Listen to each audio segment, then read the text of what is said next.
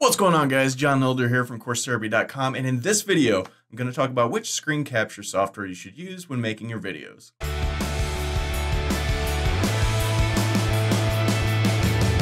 right, welcome to the Daily Udemy Income Report, the show where I talk about making money on Udemy, walk you through what's working for me, and teach you how to do the same thing. My name is John Elder from CourseTherapy.com, and today is Monday, February 11th, 2019. In this episode, I want to spend a few minutes talking about the different types of screen capture software you can use to create your online courses and recommend the one that I use and tell you why I recommend it. But before we do that, let's take a look at the numbers from the weekend. So we have Friday, Saturday, and Sunday's numbers. And let me tell you, it was a monster of a weekend. 8 courses sold on Friday, 4 on Saturday, and 10 on Sunday. So not a whole lot of activity this weekend, especially Saturday. So Friday, we had 8 courses sold, $49.45, which is actually pretty good. That comes to $6.18. We had a couple of like $11 and $9 courses sold there. And also a promotional email of mine that not a promotional email, I have a website that has all my courses listed and has a promo code attached to each one. Somebody found that website, clicked on one of the links, so I made $9 or $10 from that. That's why this earned per course is, higher than normal. Refunds to date, 16.88, 5 reviews, and we'll take a look at those in a minute. Saturday, 4 courses sold, $8.89. That came to $2.12 per course. A couple of those courses, I kid you not, were like $1.20 I got revenue from. So not a good day. Probably the lowest day we've had since we started this morning income report. Refunds to date stayed the same, and 2 reviews. Not great. Yesterday, Sunday, more courses sold, 10, $40, not bad, $4.06. Refunds stayed the same, no reviews. I don't know if the review system is down or what's going on. It was just a dead weekend, that's how that goes. So month to date, we'll just go to yesterday, is $482.17, 10 days into the week, into the month, I should say. Not particularly great, but it's February. Februaries are always slow. 96 courses sold, 48 reviews. Promotional activity bopped up from $10 to $21 over the weekend. Like I said, I had one course. Somebody clicked on one of my links on my website. Total enrollment's 113,187, and average rating stays at 4.49. So really quickly, let's take a look at the reviews. We didn't have very many. We had 4.5 stars, 5 stars, 4 stars, 4 stars. Not great. 5 stars, 4 stars. Oh, 5 stars. This course was exactly what I was looking for. I had played with Django many years ago and wanted to check it out again. The length of the course was fantastic. I even learned a few things about Bootstrap. The pacing was a little quick, and while I could keep up and pause when necessary, some beginners may have trouble keeping up. But you can always slow down or pause if needed, so I'm fine with the pacing overall. Better to be a list quick than too slow. John was a great instructor and seemed to be having fun with it. Kudos for the great course. Excellent. Very good review. And that's it for reviews. So not many reviews.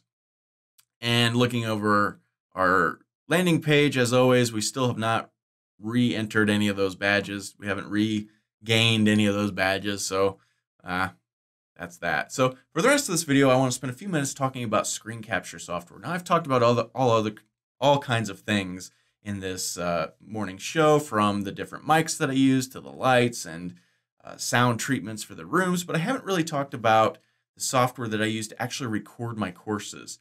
And you really only have a couple of options if you're on a Windows computer. If you're on a Mac, I'm not going to talk about that because I don't have a Mac, but the things I'm going to talk about in this video also have a Mac version, so you just sort of follow along like that. So the big thing that most people use, the big software, the sort of standard software, is something called Camtasia, and it's by techsmith.com.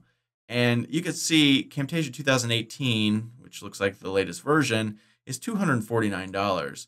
If you add maintenance, which I don't know why you would, that's another $50. So $250 to $300 for this software. And, that's fine if you have the money and you want to spend it. I used Camtasia for many years. I bought an older version. I think I paid about $300 for it, maybe a decade ago. And I still use it for some things. It captures the screen. So this thing you're seeing right here, all of this is screen capture software. It's capturing my mouse as it moves around the screen. It's capturing the screen capture. So you're definitely going to need something like that, especially if you're doing like a coding course or anything that has screen stuff. Anything besides a talking head thing will require screen capture software. So like I said, like Udemy even has tutorials on how to set up Camtasia, how to use the settings correctly to best optimize for Udemy. It's just everybody uses this software. And if you have the money and you want to use it, that's fine. Go right ahead. I'm going to recommend something that I use and have for about a year now, Open Broadcast Software. Now, this is at obsproject.com. It is completely free. It has a Windows version, a Mac version, and a Linux version. I should say the Camtasia also has a Mac version as well. So if you have a Mac, you can use that. But this is it. This is what it looks like here, sort of. This is the standard screen. You can change it around, and I'll show you in just a minute how I do it. But this will capture your screen. It is screen capture, but it's so much more. It's really a broadcast software, and there is a little bit of a learning curve. You're going to have to watch some YouTube videos to understand how to use this thing, but it is so worth it. For one thing, it's free, which is better than $250 from Camtasia. For another thing, it blows Camtasia out of the water. All Camtasia does is capture your screen, and you can also edit in Camtasia afterwards.